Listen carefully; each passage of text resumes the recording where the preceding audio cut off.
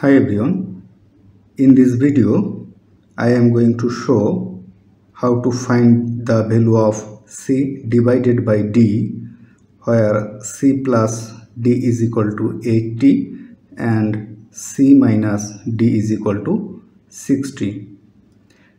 Let's call it as equation number 1 and it as equation number 2. If we add equation 1 and equation 2, we will have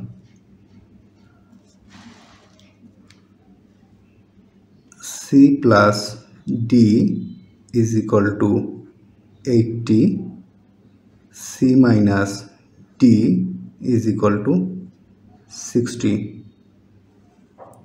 Now c plus c is equal to twice c and plus d minus d, so it will be cancel out, is equal to 80 plus 60 is equal to 140. Or if we divided both side by 2, we will have c is equal to 140 over 2. So the value of c is equal to 140 divided by 2 is equal to 70.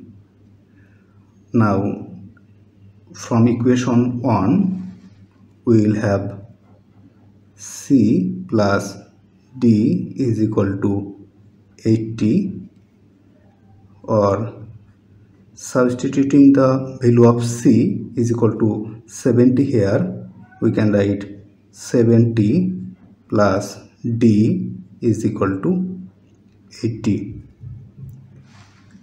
Or taking this 70 to right side, we will have d is equal to 80 minus 70. So the value of d is equal to 80 minus 70 is equal to 10. So finally the value of c divided by d is equal to, the value of c is equal to 70. So 70 divided by d is equal to 10 is equal to 70 divided by 10 is equal to 7.